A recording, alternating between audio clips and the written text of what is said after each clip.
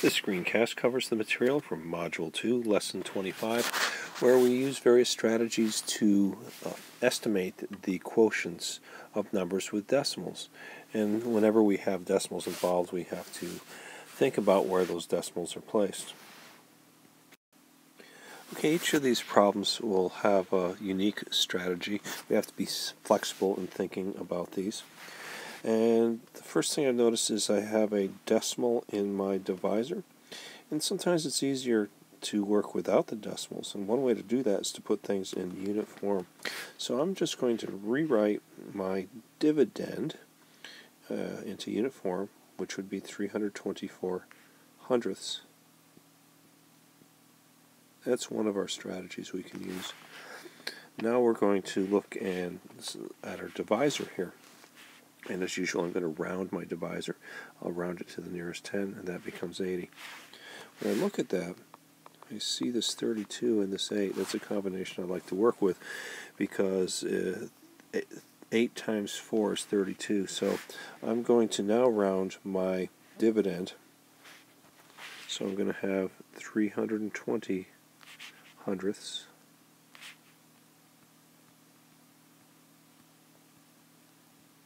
Divided by 80. Okay, that's simple enough, because then I'm going to take it 320 hundredths divided by 10 divided by 8, and that would be 32 hundredths divided by 8, which would equal 4 hundredths. And now I'll put 4 hundredths in standard form.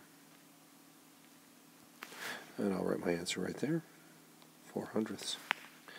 Let's look at the next one. This one we have a decimal, but we notice that my dividend is greater than my divisor. So I'm just going to look at this and do it in a more traditional form. We're going to kind of almost ignore that decimal. So let's round my divisor first. So 61 rounds to 60. And I'm going to look at that. Well, that's 361 and 2/10 is really close to 360. So we'll now write this as 360 divided by 10 divided by 6. And 360 divided by 10 is 36 divided by 6. And our rounded quotient is 6. Let's do a few more examples. As you can see, both of these problems were done in very different ways, and each one of these could be done in ways other than what I've demonstrated here. But again, we try to be flexible with our thinking. I'm going to do C a couple different ways. I'm going to start with changing it to unit form just like we did with A. So 7 and 15 hundredths is 715 hundredths. I'm going to round my divisor 31 to 30. I'm going to think of my facts 3, 6, 9, 12. 7's pretty close to 6, so I'm going to round that to 600 hundredths. And 600 hundredths divided by 30 equals 20 hundredths. 20 hundredths in standard form is 20 hundredths. I could also call that 2/10. Now another way to do this is to take this, we're going to round it and decompose it.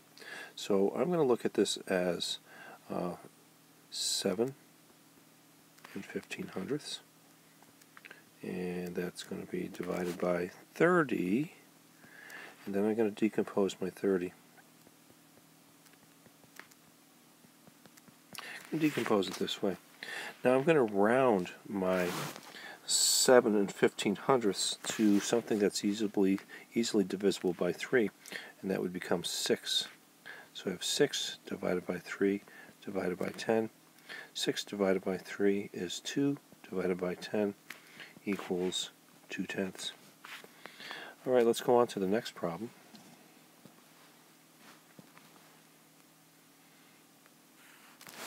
I have 85 and 2/10. Change colors here. So 85 and 2/10 divided by 31. So I'm going to first round that divisor to 30. 85 is greater than the 31, so we don't have to worry about place so much. And now 85 is very close to 90, and 90 is divisible by 30, not a problem. So let's go and 90. I'm going to decompose divided by 30 this way, using the 10 first. And 90 divided by 10 is 9, divided by 3 equals 3. Let's do one more example, and then we'll take a look at one of the problems, word problems from the homework. Okay, in this problem they tell you to estimate the quotient in A, and then use that estimated quotient to estimate B and C. First thing we might notice about this is our divisors are identical, no difference whatsoever. Our dividends have the same digits, but the decimals are in different places. B has no decimal, and since there's no decimal, we place the decimal to the right of the 6. Okay, I have a few strategies I can use here. I'm going to take this one and I'm going to round that divisor. Then I'm going to decompose it so that we can work with basic facts. So I'm going to round 36. That rounds to 40. I'm going to look for something that works well with a 7. That's close to 7, but works well with a 4. And that would be 8. So now I'm going to decompose my divisor.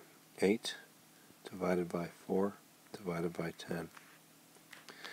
8 divided by 4 is 2. Divided by 10 is 2/10. So I have an estimated quotient of 2/10. Let's take a look at this one, the second one, B. We'll notice that the dividend is 100 times greater, right? Because that decimal is now behind the 6. That's 2 places, so that's 100. So my answer should be 100 times my 2/10. So if I change it to 100 times 2/10, well, I have to move it over 2 decimal places to the left. So 2/10, I move it to the 1s, that's 1 decimal place. I move it to the 10s, that's 2 decimal places. So the estimated answer here is 20. Let's take a look at this one. If we look at my original dividend, we're over there, we have moved it 1 place over. That means my answer, my dividend rather, is 10 times greater. Therefore, my answer needs to be 10 times greater than my original estimate for A. So 10 times greater, we move it 1 place to the left. We go from the 10ths to the 1s, and we get a 2. Okay, let's look at that word problem. Okay, let's look at this word problem from the homework. It's a little bit complicated. There's a lot of questions and a lot of parts of it. And what you do in one part, of course, will influence what happens next. I'm going to give you a little hand with this and just offer some strategies and some approaches that you may or may not have thought of. All right, so Carter drank 15 75/100 gallons of water in 4 weeks. He drank the same amount of water each day. We have 3 questions. 1. Estimate how many gallons he drank in 1 day.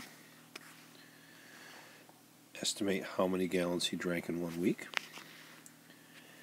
And about how many days altogether will it take him to drink 20 gallons. Okay, so let's start with the first one here. We first have to find out how many days are in, how many days are in 4 weeks. And we should know that there's 7 days in a week. And we know that 4 times 7 equals 28. So we're going to take our whole, which is 15 75/100, and divide it by 28. Since we're estimating, we want to round this to a nice, easy number to work with. And of course, we know that 28 rounds to 30. So we're going to have our 15 and 75 hundredths divided by 30.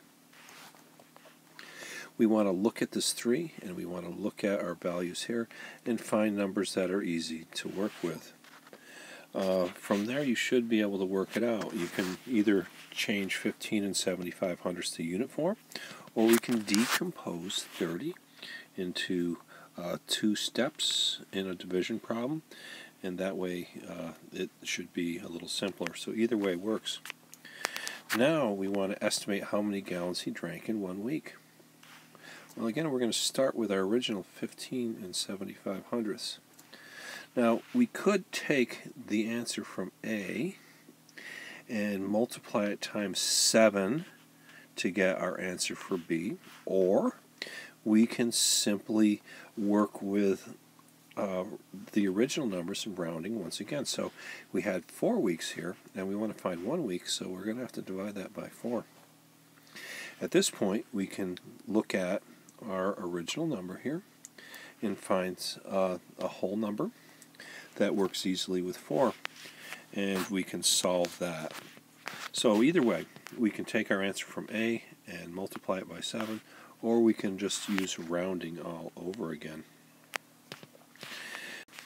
Now let's look at C. About how many days altogether will it take him to drink 20 gallons? Well, I'm going to give you a hint. The easiest way to do this is figure out about how many gallons he drinks in a week. Once you have that, you need to find out how many weeks it takes him to drink the 20 gallons. Once we figure out how many weeks it takes him to drink 20 gallons, we have to multiply that answer by 7 to get the number of days. Hope that helps with the homework. I hope I didn't confuse you more than I've helped you, but those are some different approaches you can use to solve for A, B, and C.